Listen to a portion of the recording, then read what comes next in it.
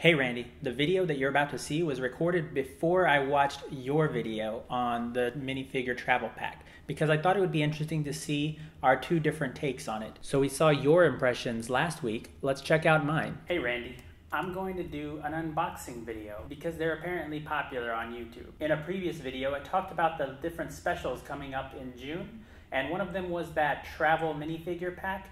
And well, I went on shop.lego.com, ordered enough Legos to qualify, and that's what should be in this box. Here's my unboxing knife.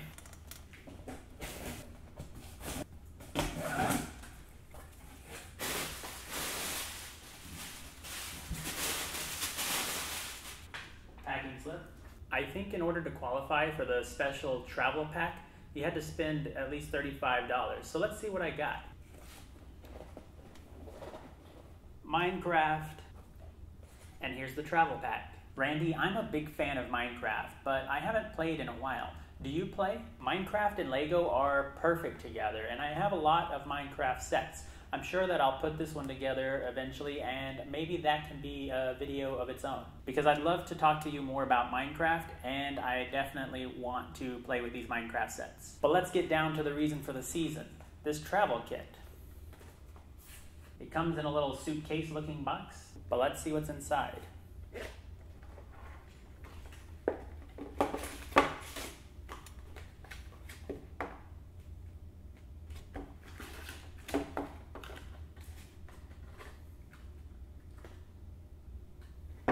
Some kind of passport. Ha! It's instructions.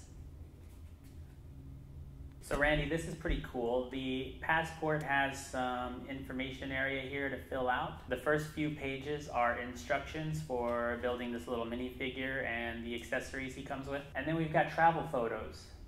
This minifigure is really going places. I'm not really sure what this is just yet. Maybe their use will become clear when I read the instructions. First thing first, a minifigure.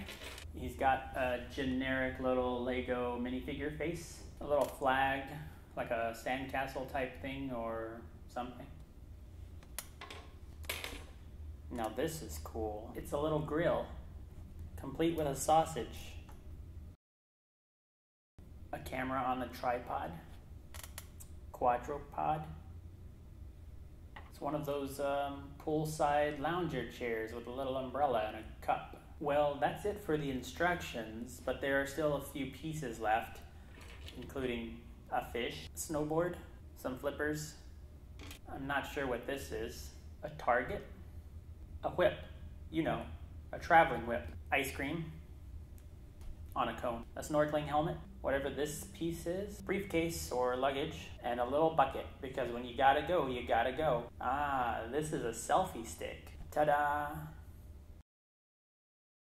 So apparently the whip is supposed to be a fishing pole or something, but I'm not sure why you go fishing with a whip underwater. According to the pictures, this might be a surfboard. So there you go, Randy. A cool little freebie, lots of fun little accessories, a generic little minifigure guy. What's really interesting is the little booklet of travel photos, because these are the kinds of photos you might see people sharing on Tumblr or Reddit. But here we have Lego itself taking pictures of Lego minifigures out in the real world. It makes me wonder what the story is behind this travel pack and how it came about and who took these photos. I didn't find out what these are. Maybe they're bookmarks. That's my best guess.